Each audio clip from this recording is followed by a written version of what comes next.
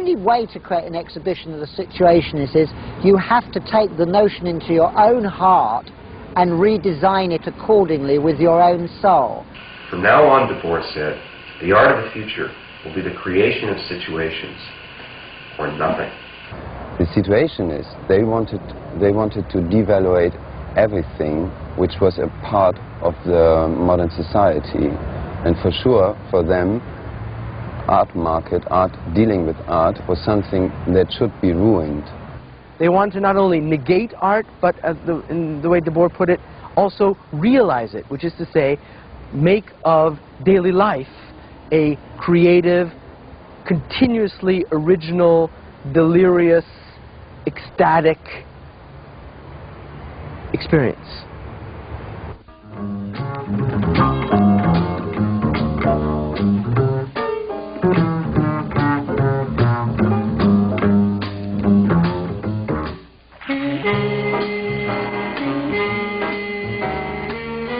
The Situationist International was an artistic and political movement active in Europe from 1957 through 1972.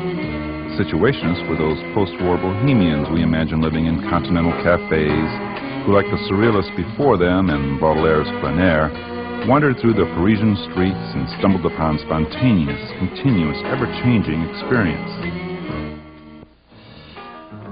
Concerned with the increasing commercialization of the art world, the commodification of goods, and the apathy of modern urban life, the Situationists placed their faith in youthful revolt and agitation.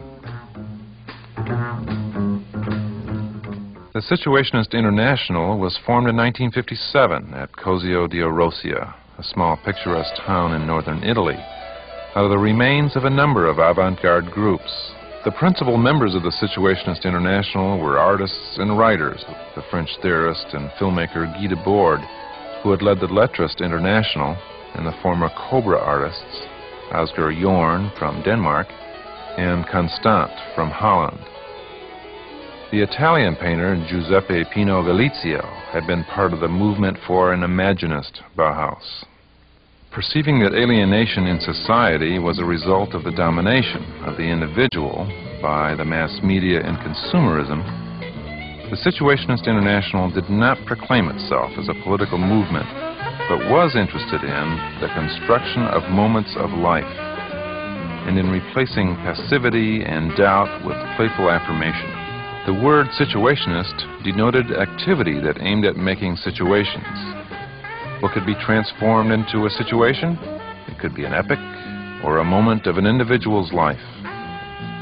From 1957 through 1972, they published journals and books, held exhibitions, made films, sprawled graffiti on city walls, subverted and created comics, and helped detonate the student revolts of May 1968 in Paris. The members of the Situationist International were aesthetic and political renegades who wanted nothing less than to change the world.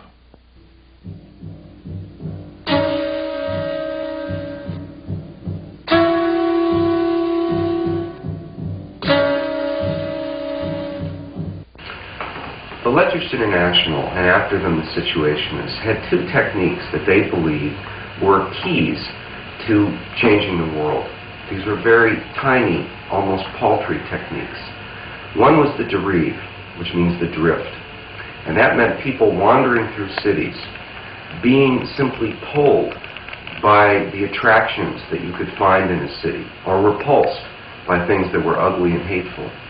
Simply letting the city itself, its streets, its buildings, its ambiance, its mini-climates, guide you, draw you down, making you see the city that you lived in an utterly new way. This was a way of discovering utopia, of discovering what you hated, what you loved.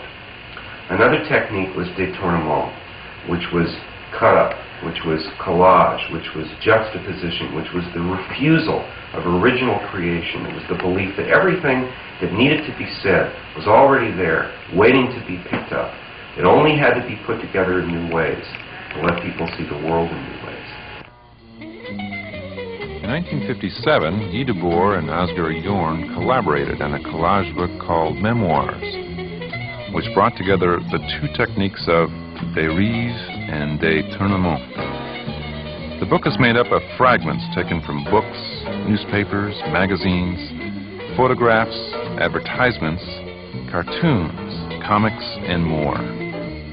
Since the Situationist International were the heirs of the lettres, the mood of the early Situationists is encapsulated in the book. It is a remarkably powerful book because you can feel people drifting through their city. You can feel them seeing the city in a new way. The Situationists developed other concepts, of which the most significant were unitary urbanism, that is, integrated city creation, or an interest in games played on urban sites, and psychogeography, play as free and creative activity. Believing that the political had become lost in the repetitive gestures of every day, that lived experience had been transformed into spectacle, desire into consumption, the Situationists constructed situations in order to actively recapture and transform everyday life. Through art-making and theorizing, they aimed at the subversion of what Guy Debord called the society of the spectacle. In this book, Debord described how capitalist societies complemented the increasing fragmentation of everyday life, including labor, with the nightmarishly false unity of the spectacle, passively consumed by the alienated workers.